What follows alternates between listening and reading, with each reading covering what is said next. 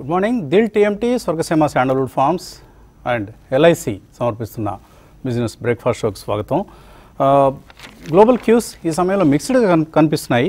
Gift Nifty Gandhinagar నుంచి మనకు సూచిస్తుంది, ఒక స్లైట్లీ పాజిటివ్ ఓపెనింగ్ను ఇండికేట్ చేస్తుంది.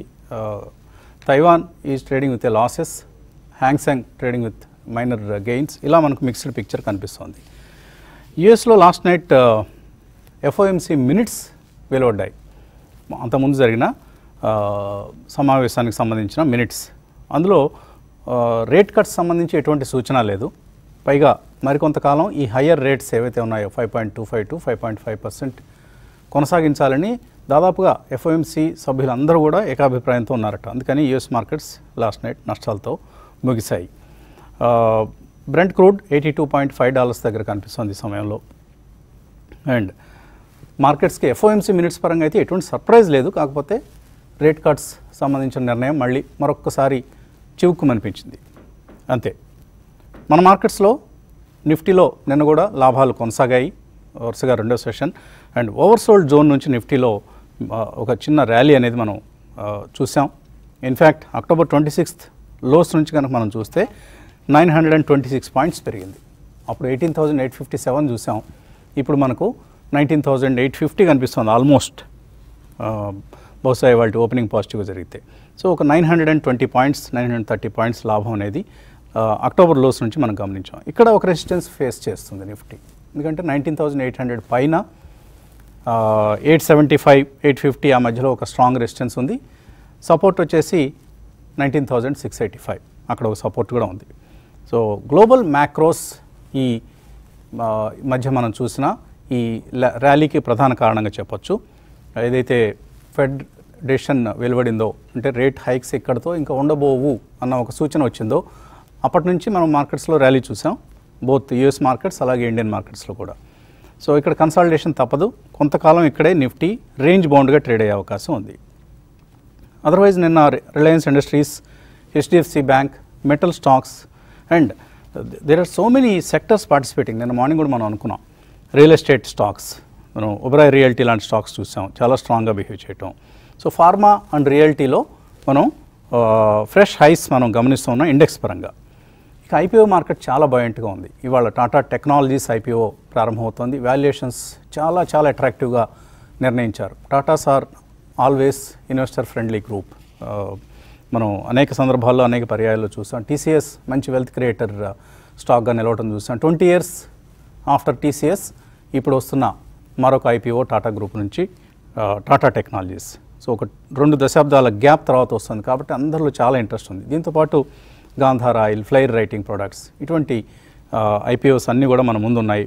ఫెడ్ ఫైనాన్షియల్ సర్వీసెస్, ఇలా ఇవన్నీ కూడా ఐపీఓస్ సందడి చేస్తున్నాయి మార్కెట్లో. కాబట్టి కొంత ప్రైమరీ మార్కెట్ ఇంత హడావుడిగా సందడిగా ఉన్నప్పుడు సెకండరీ మార్కెట్ కొద్దిగా స్తబ్దతతో బిహేవ్ చేస్తుంది. సో ఇది మనం తరచుగా చూసే పరిణామం. కాబట్టి కూడా ఈ వారంలో పెద్దగా మనం అంతగా అప్ మూవ్స్ చూడము అని అనిపిస్తుంది. అదర్వైజ్ ఫారిన్ ఇన్స్టిట్యూషనల్ ఇన్వెస్టర్స్ నిన్న కూడా అమ్మారు. 455 crores అమ్మారు. డిఐఎస్ 720 crores వర్త్ స్టాక్స్ని కొన్నారు. కాబట్టి మార్కెట్లో నిన్న మనం ఆ పాజిటివ్ అప్ మూవ్ అనేది మనం చూసాం. సో ఇక్కడ బ్యాంక్స్ అండర్ పెర్ఫామ్ చేస్తున్నాయి. ఎందుకు అంటే మనందరికీ తెలిసిందే, ఆర్బీఐ తీసుకున్న లేటెస్ట్ డెసిషన్ కావచ్చు, అలాగే ఎఫ్ఐఐ సెల్లింగ్ కావచ్చు. అండ్ నో ఫ్రెష్ బయింగ్ అండి, బ్యాంక్స్లో ఫ్రెష్ బయింగ్ రావడం లేదు. ఇది మనకు ఎర్నింగ్స్ బాగానే ఉన్నాయి బ్యాంక్స్ అన్నీ కూడా, కానీ ఎర్నింగ్స్ డెలివరీ అనేది ఈ బ్యాంక్ స్టాక్స్ను డ్రైవ్ చేయలేకపోతుంది. ప్రధాన కారణం FII selling followed by RBI decisions.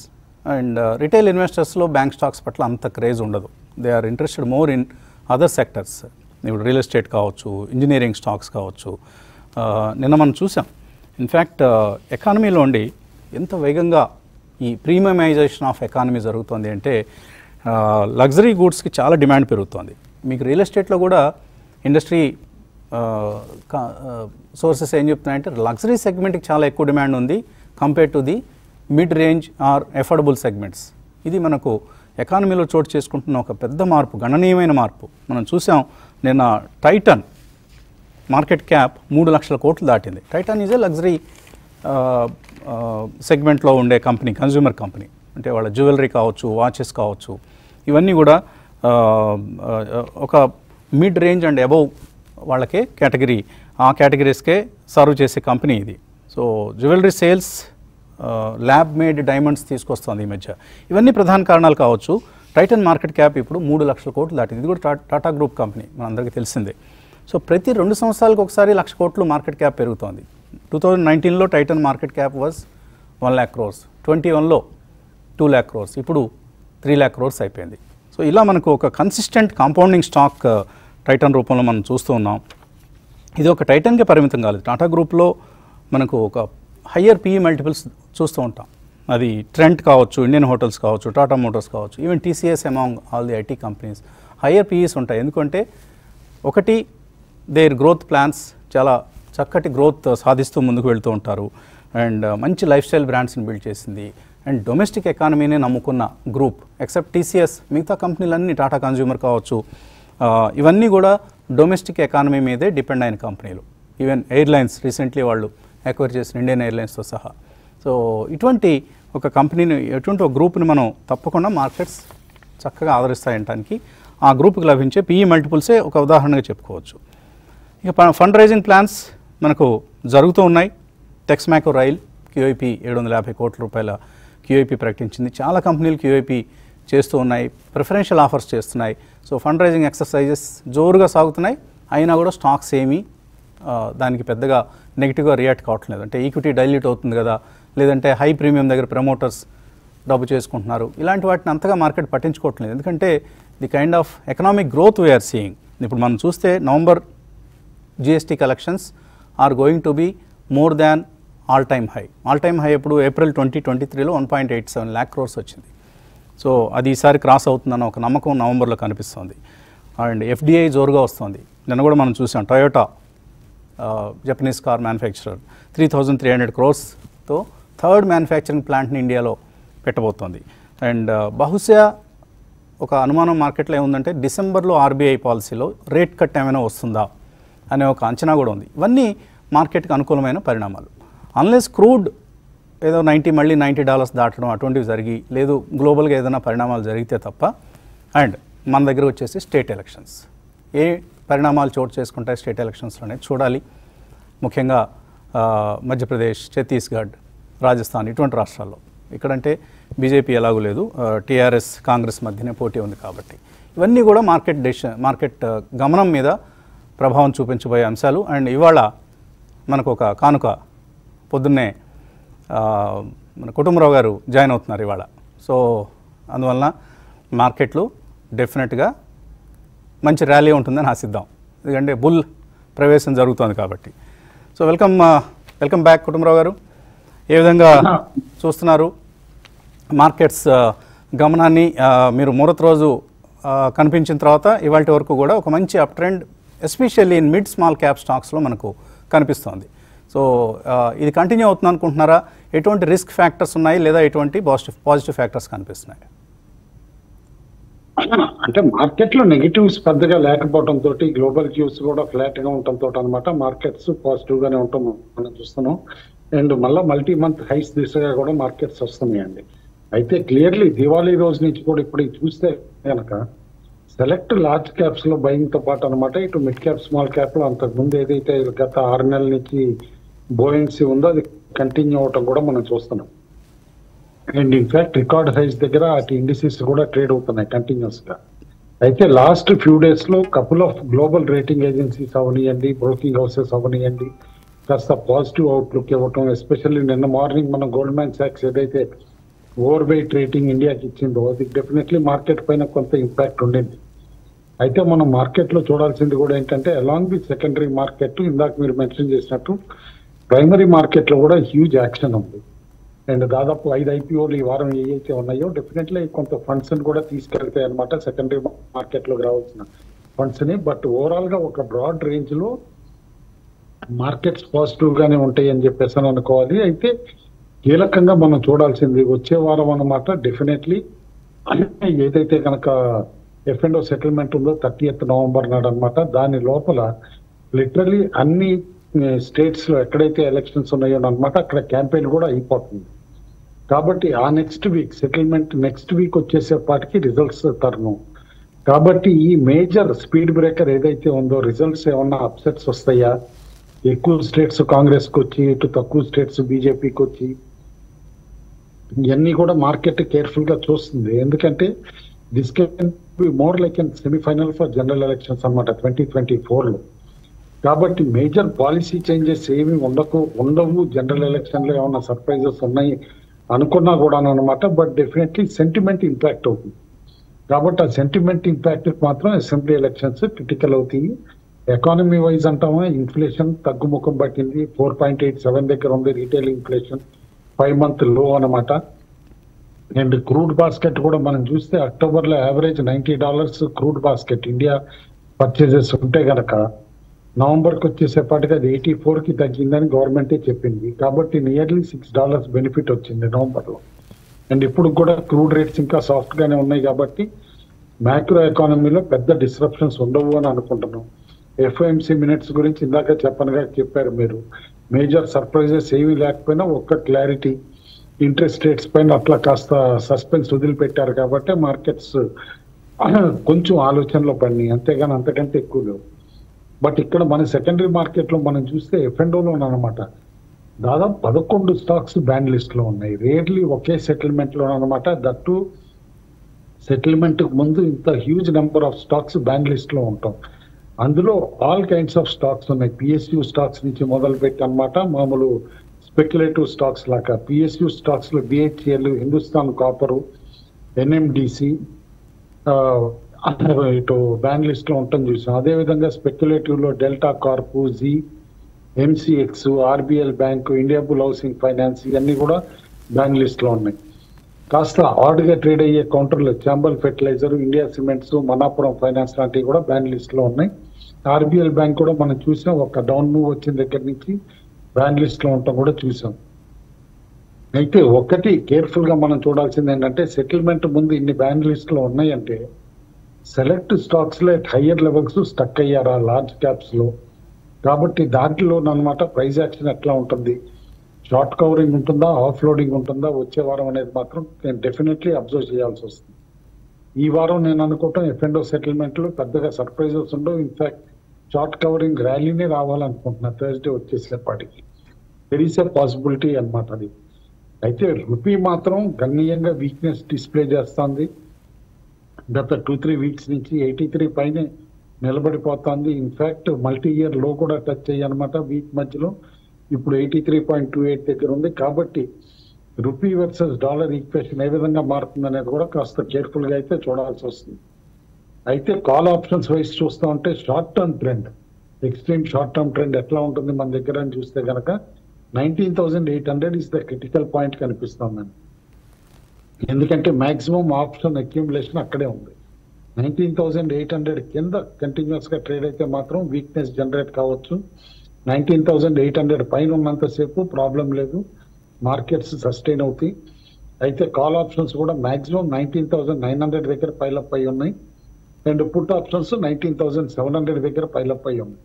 చూడాలి. అయితే ఒక డేటాబేస్ నేను మార్నింగ్ వెరీ షార్ట్ టైం ఉండింది కాబట్టి ట్రావెల్ నుంచి వచ్చిన తర్వాత చూస్తే 20,500 దగ్గర ఒక ఆర్డ్ ట్రేడ్స్ బాగా అయింది కాల్ ఆప్షన్స్ లో. బట్ హూ నోస్ 20,500 దగ్గర అంత ఆర్డ్ ట్రేడ్స్ హ్యూజ్ గా అయినాయి అంటే maybe one big surprise rally 20,500 కి అట్ సమ్ పాయింట్ వస్తుందా నెక్స్ట్ ఫ్యూ వీక్స్ లో అనేది కూడా కేర్ఫుల్ గా చూడాల్సి వస్తుంది. But all in all market లో ఎక్సెసివ్ బుల్లిష్నెస్ అయితే యాజ్ ఆఫ్ నో వారంటెడ్ కాదని అంటాను. బట్ అదే విధంగా పెసిమిస్టిక్ గా ఉండాల్సిన అవసరం అయితే అస్సలు లేదు. ఎందుకంటే బ్రాడర్ మార్కెట్ లో మనం చూస్తున్నాం ఏ రోజుకి ఆ రోజు కొత్త స్టాక్స్ అనమాట ప్రైజ్ యాక్షన్ ఇస్తున్నాయి. లైక్ డల్ గా ఉన్నాయి అనుకున్నది like Shiva టెక్సియాన్, one of the older stocks, ఇది వరకు మనం డిస్కస్ చేసి నిన్న 20% రావటం. ఇన్ఫాక్ట్ రిజల్ట్స్ అంత గొప్పగా లేకపోయినా కూడా డైరెక్ట్ ఈసారి 20% వెళ్ళటం. అదేవిధంగా ఆటోమేటివ్ స్టాంపింగ్స్ దాదాపు 13-14%. వామీజీ ప్రమోటర్ ఎవరైతే ఉన్నారో సస్తా సుందర్ కూడా నిన్న 20% టచ్ అవటం చూసాం. కొన్ని స్టాక్స్ పిఎస్యూ స్పేస్ లో కొత్తగా బిఈఎంఎల్ కూడా నిన్న లార్జ్ మూవ్ చేసింది. దాదాపు 8-9% జంప్ అయి 7% పైన క్లోజ్ అవటం కూడా మనం చూస్తున్నాం. కాబట్టి ఏవైతే కొత్త స్టాక్స్ విత్ వాల్యూమ్స్ అనమాట సెలెక్టివ్ గా అనమాట మిడ్ క్యాప్ స్మాల్ క్యాప్ లో వస్తున్నాయి, కేర్ఫుల్ గా వాచ్ చేయమంటాను. వాల్యూమ్ సస్టైన్ అయితే మొమెంటం కంటిన్యూ అవుతుంది. వాల్యూమ్ సస్టైన్ కాకపోతే మాత్రం డెఫినెట్లీ కరెక్షన్స్ కూడా అనుకోకుండానే వస్తూ ఉంటాయి. బట్ యాజ్ ఆఫ్ నో మాత్రం ఏ స్టాక్స్ అయితే గనక కొత్తగా ఫ్రెష్ గా ప్రైస్ మూవ్స్ చేసి రీసెంట్లీ 52 వీక్ హైస్ కూడా టచ్ అయ్యి కరెక్ట్ అయ్యి మళ్ళీ ఫ్రెష్ మూవ్స్ చేస్తున్నాయో వాటిలో మాత్రం స్టే ఇన్వెస్టర్ అంటారు. లైక్ ఎగ్జాంపుల్ కి మొన్న మనం చెప్పడం జరిగింది దివాళీ టైం అప్పుడు కూడా అశోక్ లేలాండ్ అని నిన్న లార్జ్ మూవ్ చేసింది. అశోక్ లేలాండ్ కూడా దాదాపు 3.6% మూవ్, సెకండ్ హైయెస్ట్ గెయినర్ ఎఫ్ఎండోలో అదే ఉండింది.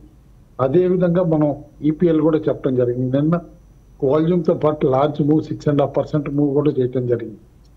అండ్ రిపీటెడ్ గా ఇది వరకు రికమెండ్ చేసిన కొన్ని డిఫెన్స్ ప్లే అవుతూ ఇటు ఏదైతే లోకేష్ మెషిన్స్ అవనియండి, హెచ్బిఎల్ అవనియండి, ఈ స్టాక్స్ అన్ని కూడా మళ్ళీ 52 వీక్ హైస్ దగ్గర ఏ విధంగా ట్రేడ్ అయినాయో కూడా చూస్తున్నాం. కాబట్టి fundamentally sound stocks intermediate corrections వచ్చినా కూడా భయపడాల్సిన అవసరం లేదు. As a country India is sweet spot అని చెప్పేసి అని అంటాను గ్లోబల్ ఇన్వెస్టర్స్ కి. కాబట్టి బేరిష్నెస్ మాత్రం అవాయిడ్ చేయండి. Only thing wait for corrections, చేసి కొనొద్దంటాను. ప్రాఫిట్స్ ప్రొటెక్ట్ చేసుకోవడానికి ట్రైలింగ్ స్టాప్ లాస్ అనమాట. టెక్నికల్లీ కాస్త డిస్టెంట్ లెవెల్ అయినా కూడా ట్రైలింగ్ స్టాప్ లాసెస్ పెట్టుకోమంటాను. అంతేగాని స్టే ఇన్వెస్టర్ అండి ఓవరాల్ మార్కెట్లో. ఓకే, సో ఇందాక మనం టైటాన్ గురించి మాట్లాడుకున్నాం. సో లగ్జరీ సెగ్మెంట్లో ఉన్న కంపెనీలకి ఎటువంటి గిరాకీ వస్తుంది, అటువంటి కంపెనీలు ఇవాళ లైమ్లైట్లో ఉండే అవకాశం ఉంది. రబాఫ్ ఎఫెక్ట్ అనండి, లేదు కొన్ని రిపోర్ట్స్ వస్తున్నాయి లగ్జరీ గూడ్స్కి ఇప్పుడున్న డిమాండ్ నెక్స్ట్ ఫ్యూ ఇయర్స్లో 5 times పెరుగుతుంది అని.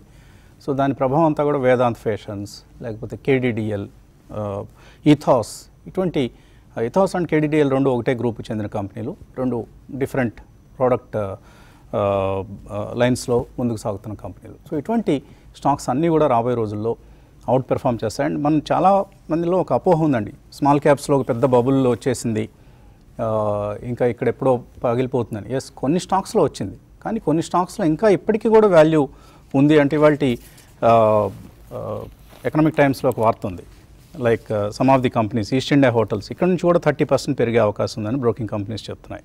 Chola financial, team lease, bank of India, Suntech realty, Mahindra holidays, Zomato, CSB bank, Sundaram finance, Ujjivan small finance, ఇలాంటి కంపెనీల స్టాక్స్లో ఇంకా ఇక్కడ నుంచి కూడా మరింత అప్సైడ్ పొటెన్షియల్ ఉంది అన్న ఒక అంచనాని ఈటీలో ప్రచురించడం జరిగింది. కాబట్టి try to find value, and ఎక్కడైతే బ్లోటెడ్ వాల్యుయేషన్స్ కనిపిస్తున్నాయో అక్కడ డెఫినెట్లీ ఎగ్జిట్ కావాలి. But under valued stocks identify చేసినప్పుడు ఎంటర్ కావాలి. ఇలా ఇప్పుడు మొన్నటి వరకు లోకేష్ 250 రూపాయలు చాలా ఎక్కువ ప్రైస్ అనుకున్నాం, ఇప్పుడేమైంది 300 రూపీస్కి వచ్చింది. కాబట్టి ఇక్కడ ఇంకా investors are seeing some value in the stocks అనేది మనకు అర్థమవుతున్న అంశం. బ్రేక్ తీసుకున్నాం. బ్రేక్ తర్వాత TMT, Swargaseema sandalwood forms and LIC సమర్పిస్తున్న బిజినెస్ బ్రేక్ఫాస్ట్ షోకి మళ్ళీ స్వాగతం. సో గిఫ్ట్ నిఫ్టీ సూచిస్తుంది ఒక 25-30 పాయింట్ల పాజిటివ్ ఓపెనింగ్ని. క్రాంతి గారు, మనకు అఫ్కోర్స్ రకరకాల సెక్టర్స్ పార్టిసిపేట్ చేస్తున్నాయి మార్కెట్ ర్యాలీలో. ఫార్మా, రియల్ ఎస్టేట్లో కూడా ఇప్పుడు మనకు లాభాలు స్పష్టంగా కనిపిస్తున్నాయి. ముఖ్యంగా రియల్ ఎస్టేట్లో అయితే ఒక మంచి సెక్టరల్ గెయినర్స్ కనిపిస్తున్నాయి. ఒబ్రాయ్ రియల్టీ కావచ్చు, లాట్ ఆఫ్ స్టాక్స్, లోధా కావచ్చు, లేదా డిఎల్ఎఫ్ కావచ్చు, ఇటువంటి కంపెనీలన్నీ కూడా. అండ్ ఫార్మా, ఈ రెండు సెక్టర్స్ నుంచి ఫేవరెట్ పిక్స్ ఏంటి మీకు? వసంత్ గారు, రియల్ ఎస్టేట్ చూస్తే వసంత్ గారు చాలా అవుట్ పర్ఫార్మింగ్ స్టాక్. ఇన్ఫాక్ట్ మనం లాస్ట్ దివాళీ నుంచి ఈ దివాళీకి చూస్తే అవుట్ పర్ఫార్మింగ్ పిఎస్యు బ్యాంక్స్ తర్వాత రియాలిటీ స్టాక్స్ అనేవి అవుట్ పర్ఫార్మ్ చేసినాయి వసంత్ గారు. అది మనం చూస్తే కనుక మ్యాక్రోటెక్ కానీ మీరు చెప్పినట్లు నిన్న ఓబ్రా రియాలిటీ న్యూ ప్రాజెక్ట్ లాంచ్ చేశారు బాంబే గోరిగాంలో. దాని నుంచి మంచి రెవెన్యూ ఎక్స్పెక్టేషన్ కూడా ఉంది. అందువల్ల స్టాక్ నిన్న ట్రేడింగ్ డేలో బాగా యాక్టివ్ గా కనపడుతుంది చూసాం మనం. DLF out performer, out rater, ఎవరు ఎక్స్పెక్ట్ చేయలేదు, ఆ రకంగా డిఎల్ఎఫ్ పెర్ఫార్మ్ చేసింది. ఇప్పుడు వసంత్ గారు చూస్తే కనుక కొంచెం బాంబేలో మనం చూసినట్లయితే ఓకే లాస్ట్ 3-4 months లో వసంత్ గారు month on month registrations 30% up వెళ్ళినాయి వసంత్ గారు. అంటే ఇంట్రెస్ట్ రేట్స్ ఒక పక్కన పీక్ లో ఉన్నాయి ఆల్మోస్ట్ ఆల్ చూస్తే కనుక. ఈ టైంలో కూడా మనం రియాలిటీ స్టాక్స్ కనుక చూస్తే నార్మల్ గా ఇంట్రెస్ట్ రేట్ సెన్సిటివ్స్ అని చెప్తాం. ఇంట్రెస్ట్ రేట్స్ ఎక్కువ అయితే రియాలిటీ స్టాక్స్ నెగిటివ్ గా ఇంపాక్ట్ అవుతాయని.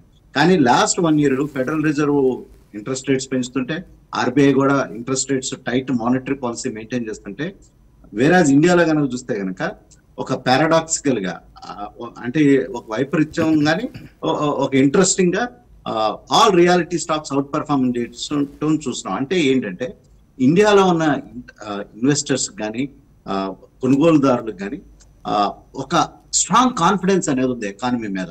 దాంతోనే ఈ ఇంట్రెస్ట్ రేట్స్ హై రిజైమ్ లో కూడా మనం ఇప్పుడు చూస్తే కనుక బాగా రిజిస్ట్రేషన్స్ అనేవి కొన్ని పాకెట్స్ లో, బెంగళూరు లాంటి పాకెట్స్ లో కానీ మెట్రోస్, ఆల్ మెట్రోస్ లో బాగా పెరగడం మనం చూస్తున్నాం వసంత్ గారు.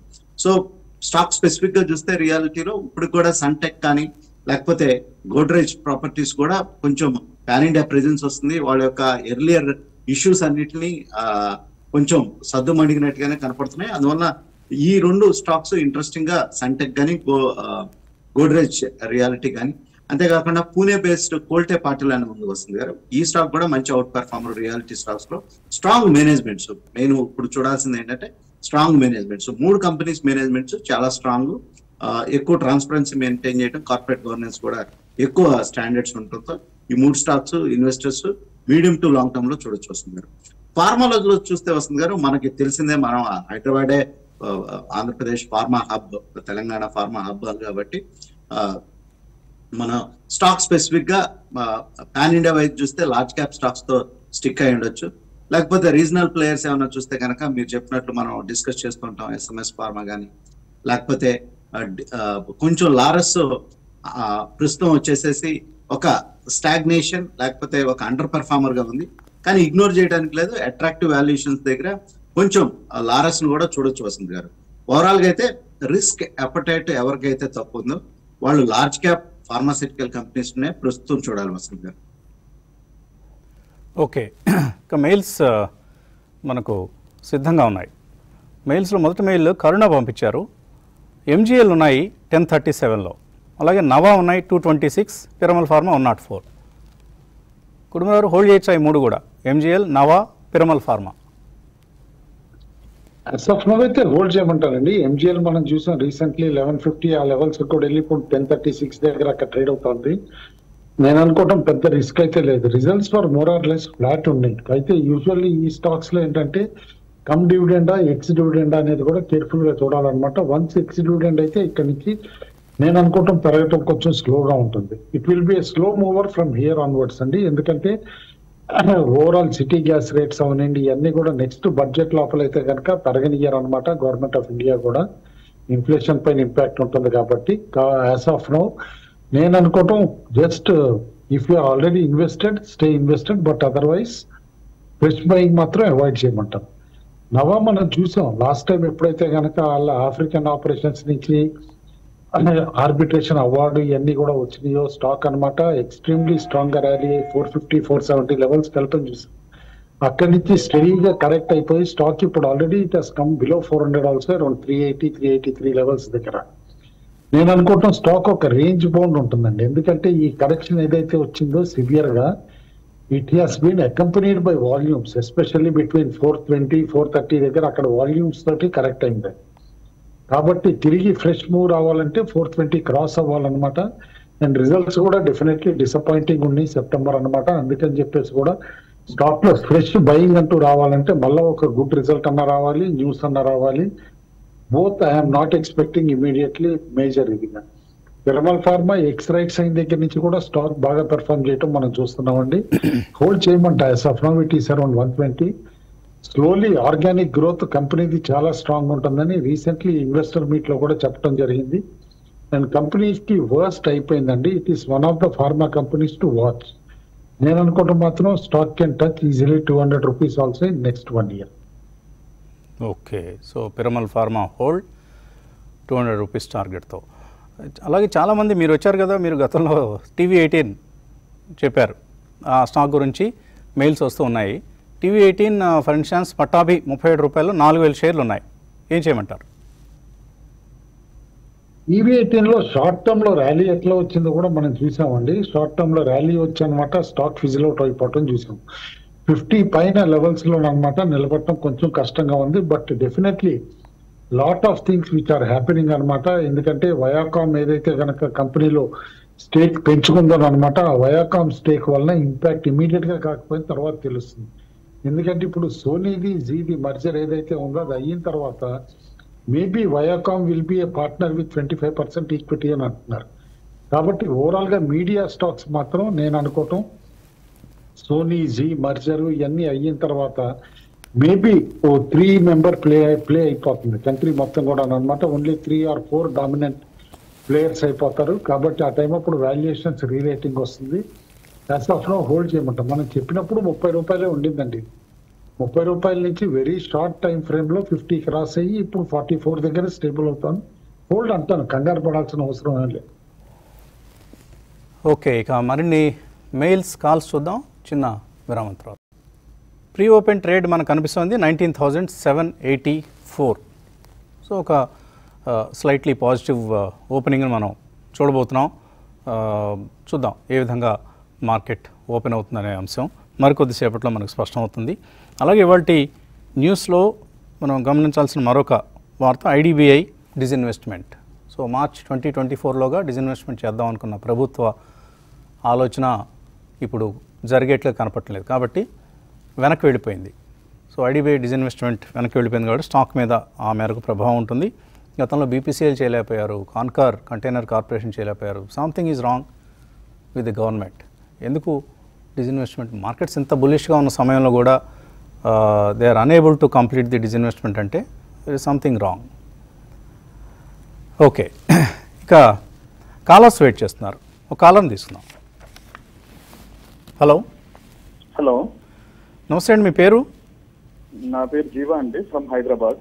అడగండి. నాది లోకేష్ మిషన్స్ ఒక 300 షేర్స్ 100 రూపీస్ లో హోల్డ్ చేస్తున్నాను. ఓకే. మీరన్ బేరింగ్స్ కూడా 106 లో 300 షేర్స్ హోల్డ్ చేస్తున్నాను. వీటిని యావరేజ్ ఎక్కడ చేయొచ్చు? అలాగే రెండోది, నా దగ్గర ఒక 2 lakhs దాకా ఉన్నాయి ప్రస్తుతం అమౌంట్. మొన్న దీపావళప్పుడు కుటుంబరావు గారు చెప్పారు గుడ్ లక్ ఒకటేను విష్ణు ప్రకాష్ లో. నాకు ఎంట్రీ ప్రైజెస్ కావాలి, అందులో ఎంటర్ అవ్వడానికి. నాకు లాంగ్ టైం వ్యూ ఉంది, నాకు పేషెన్సీ ఉంది, కరెక్షన్ కోసం కూడా వెయిట్ చేస్తాను. 3 years నుంచి 5 years వరకు నాకు వెయిటింగ్ పీరియడ్ ఉంది. ఇంకా ఎంట్రీ చెప్పేదే ఉంది, అక్కడ కొనుక్కోమన్నప్పుడు కొనుక్కోవాలి అంతే. మళ్ళీ ప్రతిసారి 5 రోజులకు ఒకసారి ఎంట్రీ ప్రైస్ చెప్తారేంటి? ఏమంటారు? 50 దాకా వెయిట్ చేయమన్నారు, అందుకని నేను అది విన్నాను. ఓకే, సరే, మీ పాత వాటి గురించి మాట్లాడదాం.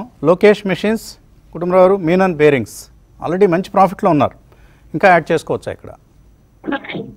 యాడ్ అంటేనండి మీ లాంగ్ టర్మ్ వ్యూ ఎంతవరకు ఉంటారు, వెయిట్ చేస్తారు కంపెనీ అనమాట. టోటల్ ఇప్పుడు సెమీ డిఫెన్స్ ప్లే కింద ఎప్పుడైతే ట్రాన్స్ఫార్మ్ అయిందో మనం రిపీటెడ్ గా చెప్తానే ఉన్నాం. అరౌండ్ 50-60 దగ్గర నుంచి చెప్తున్నాం. ట్రైలింగ్ స్టాప్ పెట్టుకోండి కానీ హోల్డ్ చేయండి అని. కరెక్షన్స్ వస్తే ఇంటర్మీడియట్ కరెక్షన్స్.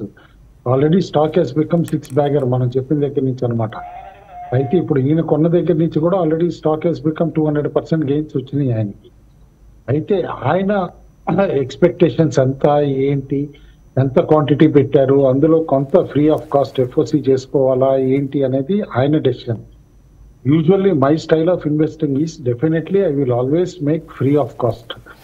చాలా స్టాక్స్ నేను ఏది కొన్నా కూడా అనమాట at reasonable point of profit booking అనమాట కొంత చేసి బ్యాలెన్స్ స్టాక్ రన్ చేయటం అనమాట. రన్ చేయటం అనేది వెరీ ఇంపార్టెంట్. ప్రాఫిట్ ని మ్యాక్సిమైజ్ చేయటం అనేది అనమాట ఒక ఆర్ట్ టు స్కిల్ కూడా. అది మామూలుగా ఎక్స్పీరియన్స్ తోటే వస్తుంది కానీ ఏదో ఒకళ్ళు చెప్తే నేర్చుకుని చేయగలిగింది కాదనమాట. ఆ ఎక్స్పీరియన్స్ దృష్టిలో పెట్టుకుని ఆయన both Menon bearings and even Lokesh machines కూడా హోల్డ్ చేయమని చెప్తాను యాజ్ ఆఫ్ నో మాత్రం. With maybe trailing stop loss around 20% కింద ఉంది కానీ దగ్గరలో కూడా లేదు, అది గుర్తుంచుకోవాలి టెక్నికల్ పాయింట్ ఆఫ్ వ్యూలో. గుడ్ లక్ అంటారా? ఎట్ కరెంట్ లెవెల్స్ అరౌండ్ 888 దగ్గర ఉంది. స్లోలీ అక్యుములేషన్ స్టార్ట్ చేయొచ్చు ఇక్కడి నుంచి. ఎందుకంటే రీసెంట్లీ ఏదైతే కనుక ప్రిఫరెన్షియల్ ప్లేస్మెంట్ చేశారో ఇట్ ఈస్ క్లోజర్ టు 800 అనమాట. కాబట్టి that will be the on base price కూడా అవుతుంది. కాబట్టి ఇక్కడ నుంచి అక్యుములేషన్ స్టార్ట్ చేయమని అంటాను. విష్ణు ప్రకాష్ కూడా సేమ్ థింగ్ అండి. కరెంట్ లెవెల్స్ దగ్గర నుంచి స్లోలీ అక్యుములేట్ చేయడం అయితే స్టార్ట్ చేయమంటాను. ఎందుకంటే maximum government of India spending కూడా నెక్స్ట్ 6 months లో ఉంటుంది before elections.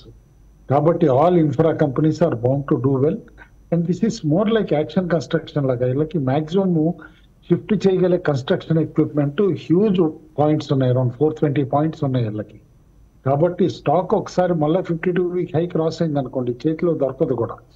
Around 228 is the 52-week high. ఈసారి అది క్రాస్ అయితే మాత్రం stock can easily pole vault up to 270 అని చెప్పేసి అని అనుకోండి. ఓకే, లోకేష్ మెషిన్స్లో మనం ఒక ప్రిఫరెన్షియల్ అలాట్మెంట్ అనేది మనం గమనిస్తున్నాం. కంపెనీ చేస్తోంది. బోత్ ప్రమోటర్స్ తీసుకుంటున్నారు, కొంతమంది ఇండివిజువల్స్ కూడా లైక్ తిరుమల రావ్ నిమ్మగడ్డ, రాజ్ గోయంకా, రషీ గోయంకా, ఇటువంటి వాళ్ళు కూడా, జ్యోతి సింగ్, ఇలాంటి వాళ్ళు కూడా ఈ ప్రిఫరెన్షియల్ ఇష్యూకి సబ్స్క్రైబ్ చేయబోతున్నారు 243 రూపీస్ దగ్గర. సో ఈ ఫండ్ రైజింగ్ ఎక్సర్సైజ్ ఇవన్నీ కూడా కంప్లీట్ అయిన తర్వాత స్టాక్ ప్రైస్లో ఏదైనా చిన్న మార్పు వచ్చే అవకాశం ఉంది. అదే పాజిటివ్ సైడ్ నెగిటివ్ సైడ్ అనేది చూడాల్సి ఉంటుంది. రైట్, మరో కాలర్ లైన్లో ఉన్నారు. హలో. హలో, నమస్తే అండి, మీ పేరు? గుడ్ మార్నింగ్ సార్, నా పేరు రాజు అండి. అడగండి రాజు. సార్, నా దగ్గర పేజ్ ఇండస్ట్రీస్ 38,500 దగ్గర ఉన్నాయి. నేను లాంగ్ టర్మ్ పర్పస్ కి తీసుకున్నాను, కానీ రీసెంట్ క్వార్టర్స్ లో మార్జిన్స్ తగ్గుతూ వస్తున్నాయి. ఓకే, కుటుంబరావు సార్ గారు ఒపీనియన్ కావాలి. లాంగ్ టర్మ్ పర్పస్ కి ఇంకా కన్సిస్టెంట్ రిటర్న్స్ జనరేట్ చేయగలిగే కంపెనీనా, లేకపోతే గ్రోత్ అయిపోయింది ఎగ్జిట్ అయిపోతుంది? మార్జిన్స్ ఎరోషన్ అనేది ఆగే అవకాశం ఉందా పేజ్ ఇండస్ట్రీస్లో? మార్జిన్ ఈరోజన్ ఆగే పరిస్థితి అయితే కనపట్లేదండి యాజ్ ఆఫ్ నౌ ఇమీడియట్ గా. ఎందుకంటే లాస్ట్ 3-4 క్వార్టర్స్ నుంచి కూడా కేర్ఫుల్ గా చూస్తే కనుక ఆ స్టాగ్నేషన్ కానీ వీక్నెస్ కానీ స్టాక్ లో కనిపిస్తుంది అనమాట, మార్జిన్స్ లో కూడా పెర్ఫార్మెన్స్ లో. అండ్ టాప్ లైన్ కూడా అనమాట ఫ్లాట్ అవుతుంది మనం చూస్తున్నాం. అయితే రీజన్స్ ఏంటంటే పర్టికులర్ గా రీజన్ ఏమీ లేదు, బట్ రా మెటీరియల్ కాస్ట్ బాగా పెరుగుతున్నాయి, అదొక్కటి గుర్తుంచుకోవాలన్నమాట. ఇన్ఫాక్ట్ కాటన్ ప్రైజెస్ కానీ అన్నీ కూడా. కాబట్టి నేను అనుకోవటం స్టాక్ మాత్రం ఒక రేంజ్ బౌండే ఉంటుంది అండ్ కాషియస్ గా కూడా ఉండాలి నన్ను అడిగితే కనుక. ఎందుకంటే మేబీ ఈసారి లో 35,000 బిలోకి వెళ్తే కనుక నేను అనుకోవటం stock can weaken much further. But one rumour అయితే బాగా నడుస్తుంది మార్కెట్లో అనమాట. దట్ ఈస్ ఎందుకంటే recently chief operating officer Gagan Saigal వీళ్ళందరూ కూడా రిజైన్ చేయటం ఇవన్నీ కూడా మార్కెట్ పైన కొంత ఇంపాక్ట్ చూపించినాయి స్టాక్ పైన. కానీ స్టాక్ స్ప్లిట్ ఒకటి వస్తుంది, బోనస్ కమ్ స్టాక్ స్ప్లిట్ ఇస్తారు ప్రైస్ సస్టైన్ చేసుకోవడానికి. అరౌండ్ ఆ అనౌన్స్మెంట్ వచ్చినప్పుడు 42,000 అవ్వచ్చు అని చెప్పి. This is purely market talk అండి, అంతేగాని no inside information also. Okay, మరో కాలర్ లైన్లో ఉన్నారు. హలో. హలో, నమస్తే అండి, మీ పేరు? నా పేరు వేణు అండి. అడగండి వేణు. హైదరాబాద్ నుంచి మాట్లాడు. అడగండి. రేట్ గెయిన్ ఒకటి సార్. ఏమండి? Rate gain కొనారా, కొనాలనుకుంటున్నారా? సార్ 400 లో కొన్నాను, 624 లో తీసేసాను, మళ్ళీ అది 7. ఓకే, సరే, మళ్ళీ కొనాలనుకుంటున్నారు, మాట్లాడదాం. మార్కెట్స్ అయితే స్లైట్లీ నెగిటివ్గా ఓపెన్ అయ్యాయి, ఒక ఫ్లాట్గా ఓపెన్ అయ్యాయని చెప్పుకోవచ్చు. మనం పాజిటివ్ ఓపెనింగ్ ఎక్స్పెక్ట్ చేసాం 19,783. సో ఫ్లాట్గా ఓపెన్ అయింది. నిఫ్టీ, బ్యాంక్ నిఫ్టీ 65 పాయింట్ల నష్టం చూస్తున్నాం. సెన్సెక్స్ ఫ్లాట్గానే ఓపెన్ అయింది. మిడ్ క్యాప్ ఇండెక్స్ కూడా ఫ్లాట్గా ఉంది. బట్ అడ్వాన్సెస్ 1,639 స్టాక్స్ లాభాలతో ప్రారంభమైతే 476 స్టాక్స్ నష్టాలతో ప్రారంభం కావడం చూస్తున్నాం. So Hindalco, ICICI bank, Bajaj finance, L&T, Asian paints, axis bank ఇవన్నీ నష్టాలతో మనకు కనిపిస్తున్నాయి ఓపెనింగ్ ట్రేడ్లో. అలాగే okay, so federal bank, bank of Baroda, SBI ఇవి స్వల్పంగా లాభాలతో కనిపిస్తున్నాయి బ్యాంక్ స్టాక్స్లో. మిడ్ క్యాప్ ఇండెక్స్ ఫ్లాట్గా ఉంది అండ్ బ్రెడ్త్ పాజిటివ్గా ఉంది. ఇది ప్రస్తుతానికి ఓపెనింగ్ సంబంధించిన విశేషం. కుటుంబరావు, రేట్ గెయిన్ టెక్నాలజీస్ కొనుక్కోవచ్చా ఇక్కడ? అంటే ఇప్పుడు న్యూ జనరేషన్ స్టాక్స్ లో చూసామండి, especially I think couple of days back మీరు ప్రోగ్రామ్ లో మాట్లాడుతున్నప్పుడు కూడా నేను వింటానే ఉంటాను అనమాట, ప్రోగ్రామ్కి రాకపోయినా కూడా. ఈ ప్లాట్ఫామ్ స్టాక్స్ అవనివ్వండి, న్యూ జనరేషన్ స్టాక్స్ లో అవనివ్వండి, రీసెంట్లీ తిరిగి బాగా ఇంట్రెస్ట్ వచ్చింది మార్కెట్స్ అనమాట. అయితే దాన్ని ఎన్కాష్ చేసుకుంటా తిరిగి ఫండ్స్ రేజ్ చేయడానికి కూడా ఈ కంపెనీ చూస్తాం. లైక్ ఏదంటే క్వాలిఫైడ్ ఇన్స్టిట్యూషనల్ బిల్డర్స్ కూడా అనమాట, దాదాపు I think they are placing at 643 rupees or something. ఆ 643లో ప్లేస్ చేస్తున్నారని చెప్పేసి స్టాక్ కూడా అనమాట కాస్త బోయంట్ గా పెరగటం, న్యూ హై టచ్ అవటం చూసాం. మేబీ ఆయన ఫ్రెష్ గా కొన్నా కూడా అనమాట 643 should be the base price కింద పెట్టుకుని ఇన్వెస్టెడ్ ఉండటం బెటర్ అనమాట. But slightly risky valuation at current levels అని అంటాను. ఓకే, బాగా పెరిగింది కాబట్టి ఇక్కడ కరెక్షన్ వచ్చినప్పుడు తీసుకోండి మీరు. Rate gain technologies. So news based స్టాక్స్లో ఇవాళ యాక్టివిటీ మనకు కనిపిస్తుంది. టాటా ఇన్వెస్ట్మెంట్ కంటిన్యూ అవుతుంది ర్యాలీ. అండ్ ఐడిబిఐ మనం ఇందాక అనుకున్నాం డిజిన్వెస్ట్మెంట్ వాయిదా పడుతోందని. So 4% down. అలాగే Allcargo logistics down. Latent view ఈ స్టాక్ ఒక అప్ ట్రెండ్లో మనకు కనిపిస్తుంది. స్టాక్ ఈరోజు కూడా 2 to 3% పెరిగింది. తాల్బ్రోస్ ఆటో చాలా క్లియర్ అప్ ట్రెండ్లో ఉన్న auto ancillary company 3.2% up. So ఇలా మనం ఓపెనింగ్ మూవ్స్ అనేది గమనిస్తూ ఉన్నాం. లెట్స్ సి ఇంకా ఎటువంటి interesting opening. EMS recently listed infra company, ఇది 5% అప్, అప్పర్ సర్క్యూట్లో ఫ్రీజ్ కావడం అనేది మనం గమనిస్తూ ఉన్నాం. ఇలా న్యూస్ బేస్డ్ యాక్టివిటీనే ఎక్కువగా కనిపిస్తుంది. ఇండిసెస్ అయితే ఫ్లాట్గా మనకు ట్రేడ్ అవుతున్నాయి. సస్తా సుందర్ ఇందాక కుటుంబరావు చెప్పారు 5.3% పెరగడం చూస్తున్నాం. సో ఇలా మనకు స్టాక్ స్పెసిఫిక్గా యాక్షన్ అనేది కొనసాగుతుంది. ఓకే, ఇక మెయిల్స్లోకి వెళ్దాం. భారత్ ఫోర్జ్ అనే స్టాక్ గురించి అడుగుతున్నారు సాంబశివరావు. ఆయన 2 లక్షల రూపాయలు ట్రెంట్, గ్రాన్యూల్స్, భారత్ ఫోర్జ్ ఈ మూడిట్లోనే ఇన్వెస్ట్ చేద్దాం అనుకుంటున్నారు కరెంట్ మార్కెట్ ప్రైస్లో. ఇక్కడ ఇన్వెస్ట్ చేయొచ్చా, కరెక్షన్స్ కోసం ఆగాల? భారత్ ఫోర్జ్ అయితే వసంత్ గారు ఈ రేంజ్ లో కన్సాలిడేట్ అవుతుంది వసంత్ గారు. ఆయన బహుశా 1050 ఈ రేంజ్ కనుక వస్తే వసంత్ గారు భారత్ ఫోర్జ్ లో ఫస్ట్ ఎంట్రీ పాయింట్ కింద తీసుకుని అక్యుములేట్ చేయొచ్చు వసంత్ గారు. ఎందుకంటే ఈ డిఫెన్స్ లో ఫోర్జింగ్ రంగంలోకి భారత్ ఫోర్జ్ చాలా స్ట్రాంగ్ గా వస్తుంది. Next US commercial vehicle sales అయితే ఉన్నాయో అవి కూడా కొంచెం ఇంప్రూవ్ అవడానికి అవకాశం ఉంది వసంత్ గారు. ఓవరాల్ గా అయితే Bharat forge is very decent company. Trent ని డిప్స్ లో బై చేయాలి వసంత్ గారు. వాల్యుయేషన్స్ హైలో ఉన్నప్పటికీ but it's a out performer అనమాట. So by on dips Vasant గారు. Okay, Trent is trading at 100 PE, but still of course market PE గురించి ఏమీ విచారించడం లేదు. అండ్ సుజ్లాన్, కేపీఐటీ రెండింటిలోనూ కరెక్షన్ కంటిన్యూ అవుతుంది. సుజ్లాన్ మనం చూసాం 44-45 వరకు వెళ్ళి ఇప్పుడు 39కి వచ్చేసింది. కేపీఐటీ కూడా 1600కి వెళ్ళిన స్టాక్ ఇప్పుడు ఆల్మోస్ట్ 1450-60 ఆ సమీపంలో కనిపిస్తుంది. ఓకే, మరొక మెయిల్ చూద్దాం. శంకర్ రావు, Polycab and solar industries 5 years కోసం కొనాలనుకుంటున్నారు. కుటుంబారు కొనుక్కోవచ్చా? పాలీక్యాబ్ ఈరోజు కూడా కొద్దిగా స్లైట్లీ అప్ మూవ్ చూస్తున్నాం మనం. సోలార్ ఇండస్ట్రీస్ లేదండి, ఇమ్మెన్స్ వెల్త్ క్రియేట్ చేసిన స్టాక్ అండి పాలీక్యాబ్. లాస్ట్ 4 years లో కూడా అనమాట మనం చూస్తే కనుక స్టాక్ ఎఫ్ఎన్ఓలో కూడా ఉంది అండ్ అనమాట continuously it's an out performing stock. Hold చేయమంటాను, every decline లో ఫ్రెష్ గా బయింగ్ కూడా చేయొచ్చు. There is no second thoughts about buying Polycab అని చెప్పేసి అని అంటాను. Solar industries is one of the best stock. In fact explosive space లో ఇండియాలో ఒక స్టాక్ కొనాలి అని అనుకుంటే కనుక సోలార్ ఇండస్ట్రీస్ అని చెప్పేసి అంటాను.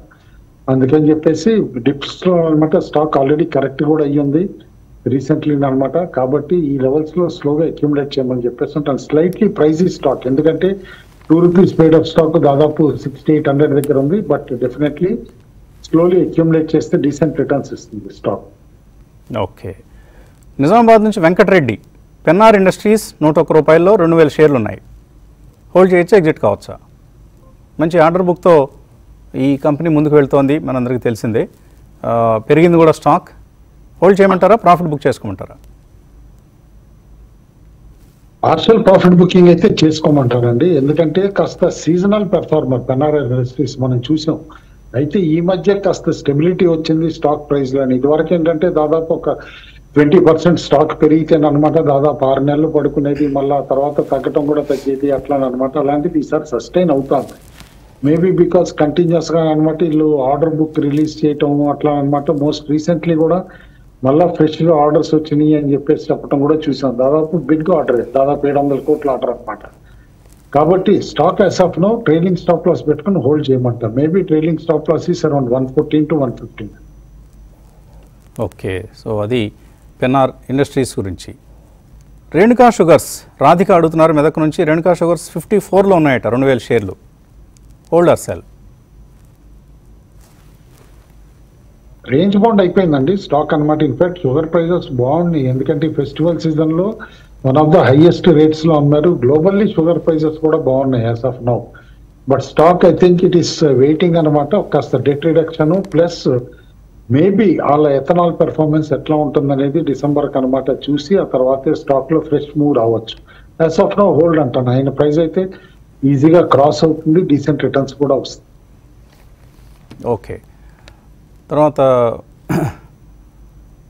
శ్రీనివాస్, బంధన్ బ్యాంక్ అండ్ బయోకాన్ ఈ రెండు హోల్డ్ చేస్తున్నారట, పెరుగుతాయి అవి? బహుశా నష్టంలో ఉంటారు ఈ రెండు. బయోకాన్ కొంత లోస్ నుంచి పెరిగింది, బట్ బంధన్ బ్యాంక్ ఎప్పటికప్పుడు వీక్ అవుతూ వస్తున్న స్టాక్. బయోకాన్ లోస్ నుంచి పెరిగినా కూడా మళ్ళీ రిజల్ట్ అనమాట డిసప్పాయింట్మెంట్ అవడం తోటి అప్పుడు కరెక్ట్ అవడం మొదలైందండి. ఎందుకంటే ఆల్రెడీ 285 అనమాట రిజల్ట్స్ ముందు రావటం చూసాం, అక్కడి నుంచి స్లోగా కరెక్ట్ అయింది. అయితే రీసెంట్లీ ఇలా బయోసిమిలర్స్ డివిజన్ లో వీటిలో జరుగుతున్న కార్పొరేట్ యాక్టివిటీని దాన్ని బట్టి చూస్తే కరెంట్ లెవెల్స్ మాత్రం హోల్డ్ చేయమంటాను. ఎందుకంటే వర్స్ట్ అయిపోయింది stock. It was a non performer for nearly 3 to 4 years. అయితే 190, 200 దగ్గర ఏదైతే స్టాగ్నేట్ అయిందో stock slowly higher tops form అవుతుంది. బట్ రియల్ యాక్షన్ అరౌండ్ 260 దాటితేనే వస్తుందని చెప్పేసి అనుకుంటా. పేషెన్స్ కావాలండి స్టాక్ లో, otherwise there are much better farmer stocks also. Okay, patience కావాలి ఈ స్టాక్ బయోకాన్లో ముఖ్యంగా. ఓకే, ఇంకా అనేకమైన మెయిల్స్ మిగిలి ఉన్నాయి. కుటుంబరావు యూట్యూబ్లో పార్టిసిపేట్ చేస్తున్నారా? చేస్తాను. ఓకే, సో కుటుంబరావుతో కలుద్దాం. పీవైటీ మార్కెట్స్ సమర్పించే ఆఫ్టర్ బ్రేక్ఫాస్ట్ షోలో మిగతా మెయిల్స్కి సమాధానాలు. థ్యాంక్ యూ క్రాంతి గారు, కుటుంబరావు గారు. ఇది ఇవాల్టి బ్రేక్ఫాస్ట్ షో.